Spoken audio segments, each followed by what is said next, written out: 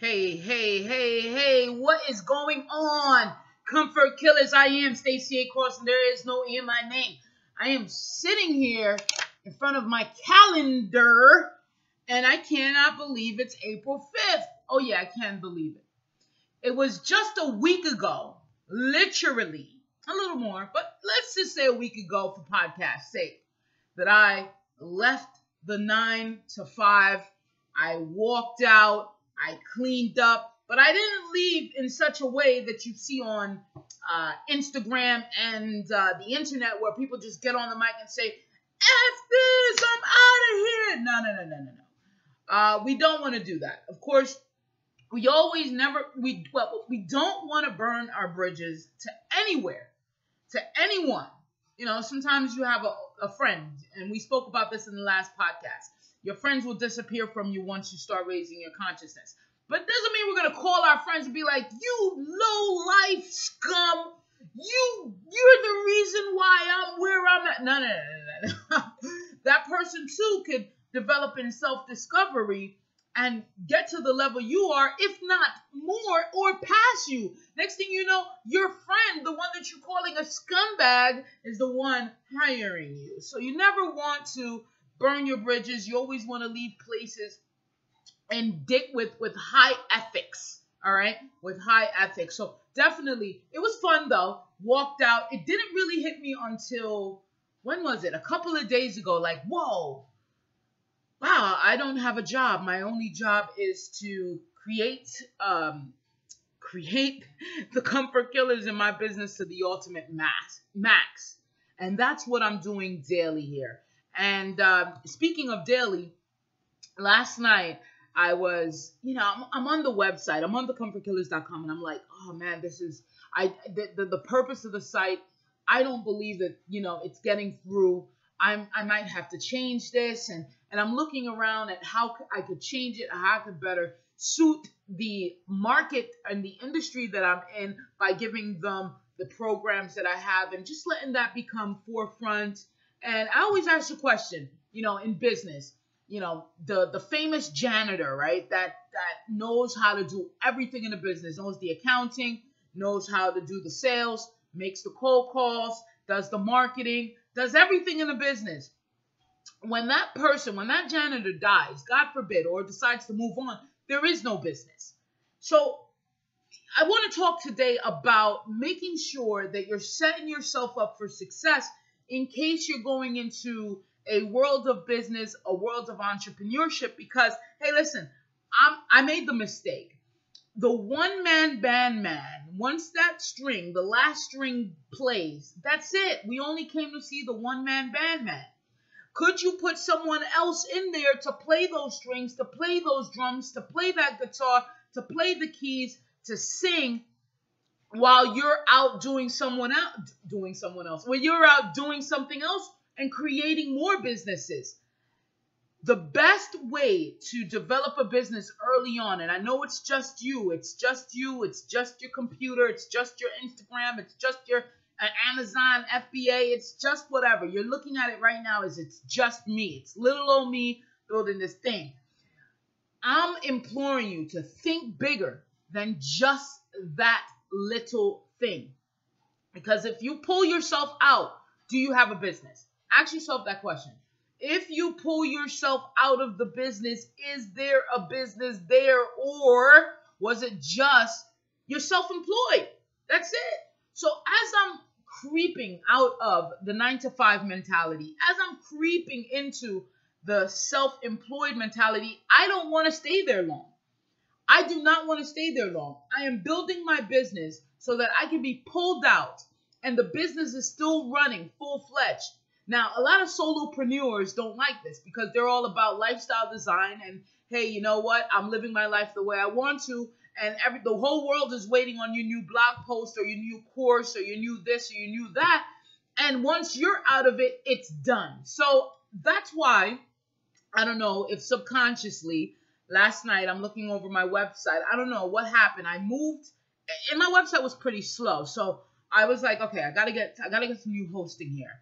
I looked around, for some new hosting, clicked 2 buttons, clicked 2 wrong buttons. My entire website was gone. I mean, I'm talking about 200 articles. I'm talking about all my videos. I'm talking about all the work that I put in that website since 2016.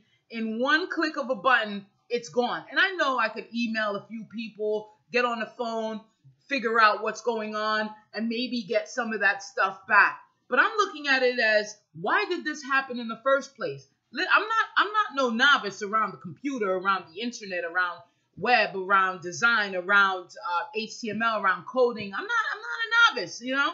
I'm good at all these areas. The thing is, I clicked the button and it just left. Okay, it just disappeared. I sat there for literally like a half a second, and I said, you know what? It is what it is. It is what it is, you know. And that was my subconscious saying, okay, everything is renewed. Developing your market size. Do you know the difference between an industry and a market? Okay, the industry is the global aspect. Okay, are you in the matchmaking industry? Are you in the phone app industry? Are you in the tech industry? Are you in the real estate industry? And then there's a market, okay? And then you could get a niche within the market. So my goal was, okay, developing the niche from the ground up, okay, the avatar. Who am I speaking to? Who's out there, okay? If you're out there and you're listening to this right now, do me a solid and email me right away, straight away, Stacy@thecomfortkillers.com. It means so much to me to know who you are. I know for a fact, I've been doing a little bit of research, that more women than men, you know, they gravitate to my teachings. They gravitate to my principles. They gravitate to my company. More women than men, okay? And women between the ages of 29 and 34 years old. A little older as well, and as I'm starting to pull more data in. And how am I getting this data? Am I talking with my customers? Am I talking with my viewers? Hey, listen, this is all that we have to do to figure out our niche, the market, and all of that. So the first step, if you're going to start a business, is think about this thing, okay? And now that I'm out of a job, I'm like, now I'm so damn systematic about it. Before I was like, whoo, I'll jump out the window real quick. But now it's a little more strategy, a little more system, because it's me that I depend on. It's me that I have to create. So a lot time that's wasted is money that's lost. Honestly, time that's wasted is money that's lost. So I'm helping you out early on to say, okay, you want to start a business? Great. I freaking support you. I encourage you. I want you to. It feels great to own something, to be the creator of something. Okay, but the first thing is build a business without you in it. Build a business. You are your personal brand. I get that 100%. I'm the personal brand. But as I look at things, the Comfort Killers is so tied with me, Stacey A. Cross, that how do you separate the two? How does Stacey A. Cross put someone else there? And the company is still there, still going, still has a system and strategy. So build it with you out of mind, okay? But of course, you're going to be in the business. We all know that. But I'm talking about building the framework of it so that if you were able to expand, you can't do the everyday tasks. You can't write a million emails all the time. You can't send that. You can't do this. You can't do that. So definitely think about that in another aspect, because I did. And right now I'm like, whoa, it really means something to me. And then the second thing is, what is your industry? What is your market? What is your niche? And then build an avatar. An avatar is your ideal customer, your ideal viewer, your ideal purchaser, your ideal user, your ideal lead. This is your avatar. So build that person. Is it a male? Is it a female? Is it a male and a female? What are the ages? What's the demographics? Is the person in college? Is the person earning, their wages? Is it 24,000? Is it 36,000? Is it 88,000? Is it 100 plus K? All of this information is very pertinent when it comes to building your business, and I'm talking very early on, okay? The next thing that you need to do is figure out, how can I build authority in my space? Now, this brings me back to my book. I just released a book, just published a book, released. I usually release things. So now when I publish things, like, I got to figure out this word. I just published a book, The Comfort Killers, Your Journey to Success, How to Change Your Life Using Tools You Already Have. Just did that. It's right now on Amazon. Type in The Comfort Killers. I have to figure out, when you type in The Comfort Killers on Amazon, Amazon is confused. It thinks you want to talk about bug killers and stuff like that, and serial killers. I'm going to work on that. You don't worry. Just keep scrolling down. It should be halfway through the page, and then order the book. Now, that's how you build authority. In authority, the word author is glaring out. Like, you can see the word author. Why author? Now, as an author, people, if you write an article, okay, and you get the article featured in any upstanding publication, let's say Entrepreneur, let's say Forbes, let's say, whatever you ink, Success Magazine, you could use that article as leverage, right, into the industry that you're targeting, into the niche that you want to be in, right? Whether it's speaking to life insurance agents, whether it's speaking to real estate agents, whether it's speaking to car dealerships, auto dealerships, automotive sales, whatever it is, that is your leverage point into the industry.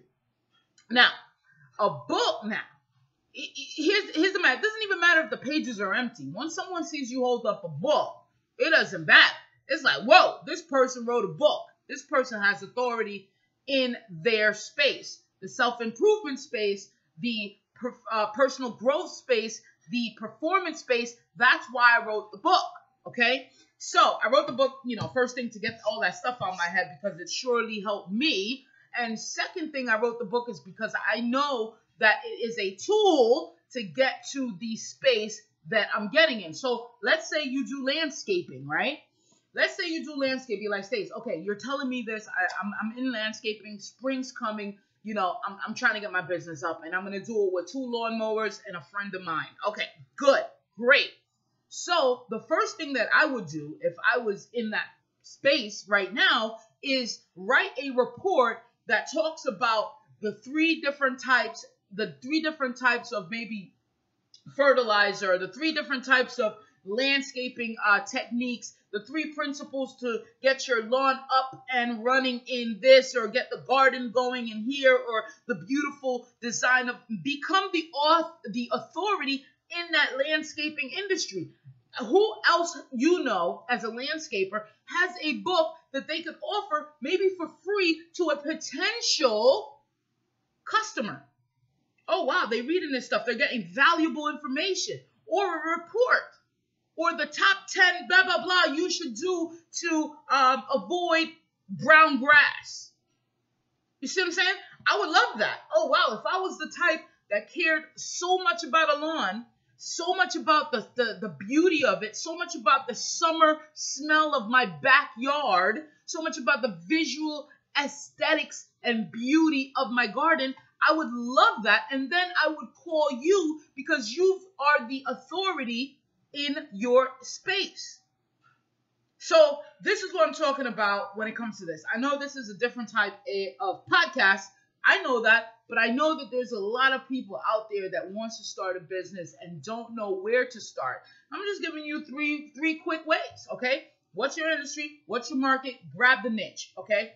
Then get the authority as fast as you can, whether that's writing articles on the subject, okay? Then you become a expert at that subject, a subject matter expert, and then an authority piece. Get a 100-page book, 200-page book, write about that piece, offer it as a bonus to your potential clients, and then go in the space hands first. So how do you get these clients? How do you get these people then? You're looking around. Okay, well, where are most people spending their time? 20 minutes a day right now on Facebook. 20 minutes per session. I'm sorry, not per day. 20 minutes per session right now. Instagram has over 900 plus, 900 plus million people. And we're talking about Facebook. They have about that a year, months, in about 2 million a month, or even more, sign up to Facebook. So you use these tools that you have. You have Facebook advertising, you have Instagram advertising, you have Google ads, and then you since you made an avatar, it is dumb easier to get to your audience versus wasting time with the numbnuts that don't care about your lawn, your landscaping business, right? They live in apartments. All right. So you could really narrow it down and truly get to the bottom of the gristle. But I'm talking about this because my website was deleted. So I actually get a nice clean start at building this website for my target audience specifically. And I know that's you because you're listening. If you haven't heard, I started a new show on YouTube. So go over to youtube.com/thecomfortkillers and subscribe. The show's on Wednesdays and Fridays. By the time I finish, fiddling with the lives and this and that and the machineries, I'm usually on live at 10 a.m. It's about an hour, 45 minutes to an hour show, and we're talking about things like this, trusting the process, because other people did it. Maybe they stumbled their toe, they scratched their knee, they burnt their wrist, they got broke, they're in debt, and now they're going to teach you, and they trusted the process. So we have about 5 segments in that show, I talk about a story where whatever the topic is, how it ties in to the story and my personal experience or an experience of someone else. So you're going to be getting data. Then we go right into the good news section. There's too much bad news out there, and I don't want to flood you with any more. So we're talking about good news. And I usually pull the good news from those in my network, from those people that are inside. They're in here. They're with me. They're listening to this right now. If you have any good news with what's happening in your world, email hello@thecomfortkillers.com so I can get that on the live show streaming Wednesdays and Fridays on YouTube. Then we give us some giveaways. What's a show without a giveaways? What's a morning show without a giveaway? It's nothing, okay? So I definitely have some giveaways. And if you're listening to this right now and you don't have my book, I would love if you subscribe. If you subscribe, just shoot me an email. Let me see that you subscribe to the Comfort Killers YouTube page, and I will put you in a drawing. I will put you in a drawing to win the Comfort Killer Starter Pack, which is a t-shirt, the journal, and my new book. I really wanted to come on here to give you a chapter out of my book today because I did an audio book, but I'm going to leave that for something special when the new website is up. And I'm a monster, so I'll probably have that up by this weekend.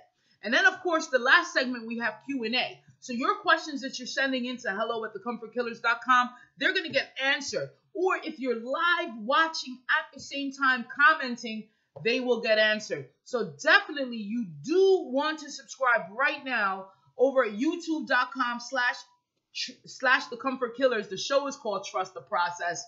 And really understand when we're going to go live and be a part of that because it's really going to be dynamic. It's a huge show. It's going to be a huge success. I really believe in it. And trusting the process is something I've done from day one. So it means so much to me.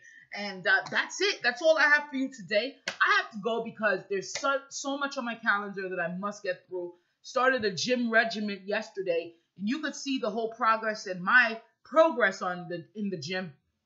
On my Instagram at Stacey A. Cross if you don't have me on Instagram. Hope this podcast reached the person it needed to reach.